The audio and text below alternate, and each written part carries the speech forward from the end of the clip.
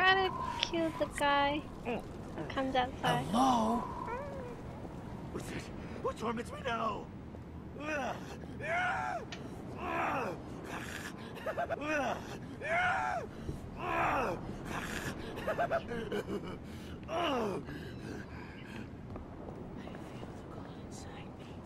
You're crazy, fool. See you again. Uh-oh. Something outside must have set him crazy. I suppose I better check it out.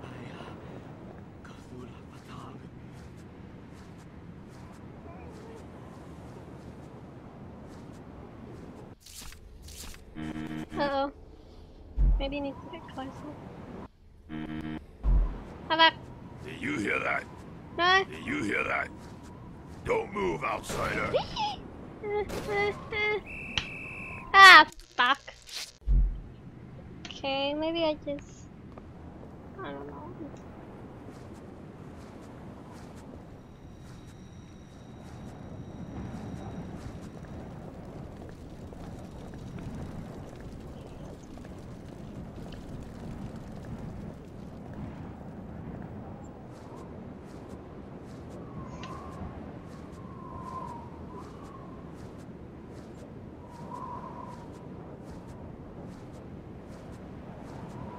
Around here.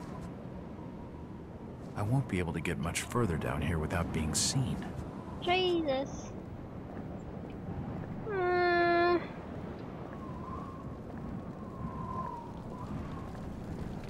Got the key, but he still doesn't want to come outside.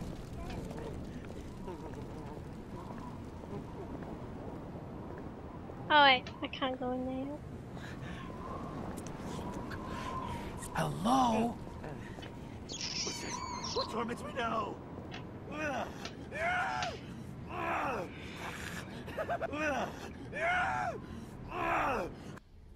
Man, his voice so sounds like Pizza.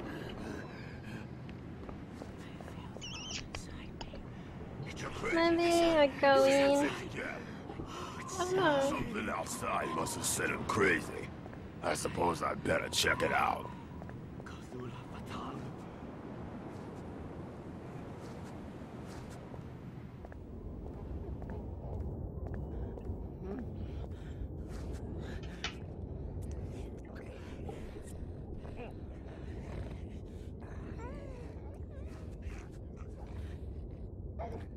There ain't nothing here.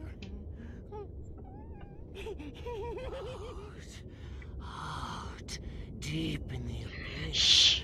beyond Can't the hear. reach of Satan it lies. Why on it lay, lair of the deep ones.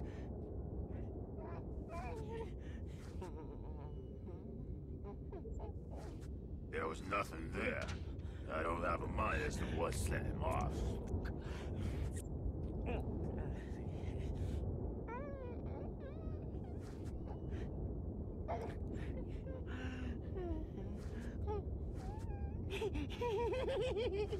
The oath.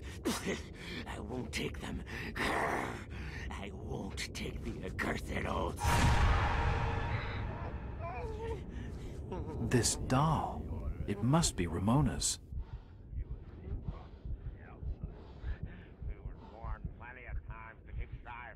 Why am I getting vertigo? I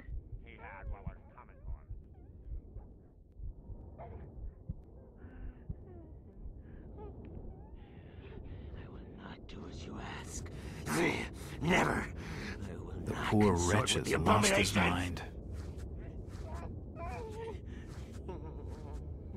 How do I use it?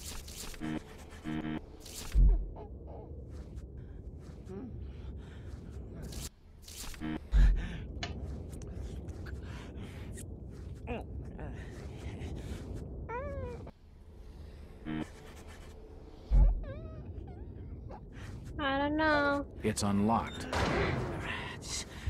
God, that was so fucking loud. An old ship's log, marked with the name Obed Marsh.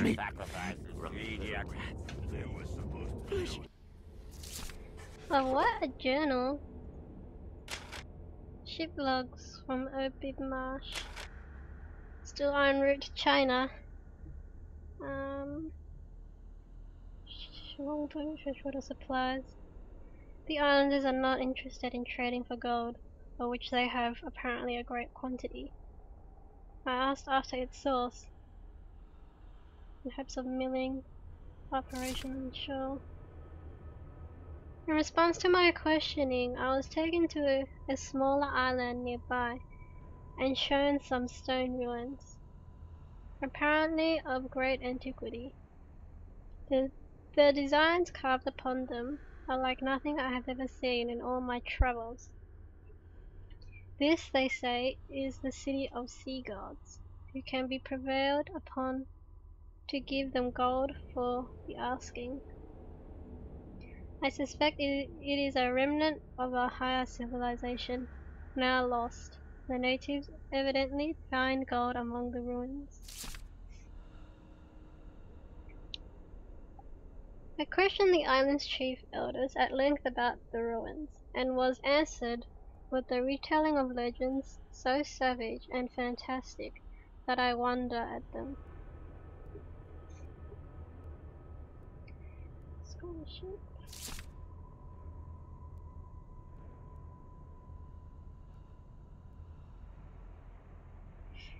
I impressed upon the crew the need for absolute silence about this island, for if word were to get out, others would be sure to go there.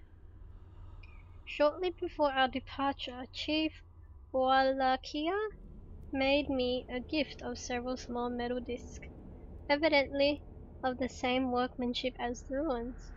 By means of these, and certain chants, he said, the sea gods could be summoned and induced to bring their gifts. 4. Revisiting the mysterious island, we could find no trace of the people with whom we have traded for so many years. Their villages are razed to the ground, and no trace can be found of them. It appears that some other tribe has attacked and destroyed them.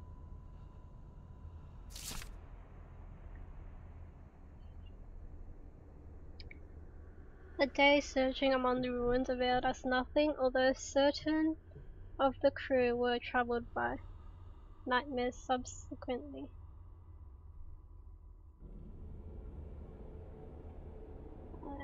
Without profit, and we must return to Innsmouth with both hands and pockets empty. A most troubling turn of events. The town has come to rely on us and the gold that we bring back, to make up for the trade that was lost when the War of 1812 ended. What shall become of our home port now, and us along with it? August.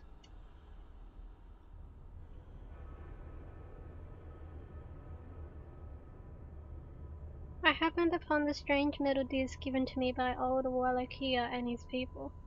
I had quite forgotten them, and the stories he told about the gold-bearing gods from the sea.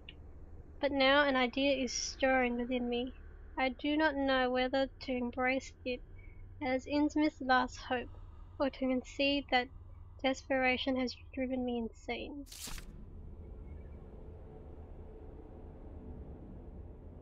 Am I mad? The gold we brought from the island was real enough.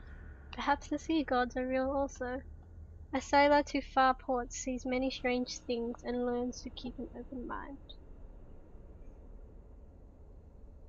After much effort in recollection, I have remembered the chants Wallachia taught me. Tonight I shall row out to Devil's Reef and try them, along with the disc. Perhaps the sea gods will save us, or if not, I shall acknowledge my folly and retire to the asylum. Later that night. Sea gods are real. I have seen them and spoken with them. I carry some of their gold, a token of more to come, I am assured. But the price? Yet can any price be too high? When one's home is at stake, Innsmouth shall rise again. Click. Is this a year? 1838 August. Well, this is a few years, okay. This is a day of crisis for Innsmouth. I and those loyal to me have been seized and thrown in jail by our pious neighbours. Ready enough to enjoy the prosperity I have returned to the town. They scruple at the means I use, and the power I wield. They must be taught a lesson.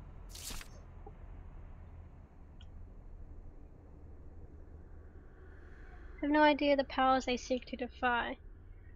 The terrible bargain I made was irrevocable, and by locking me up, they bring great peril to the town. The very town that they would save from my influence.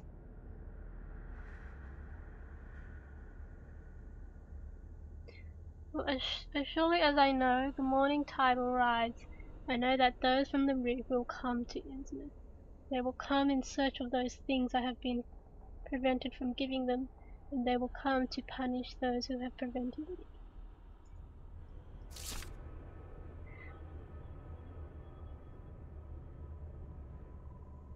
There will be great destruction. 1846 will be recorded in the town's annals as a year of unparalleled calamity.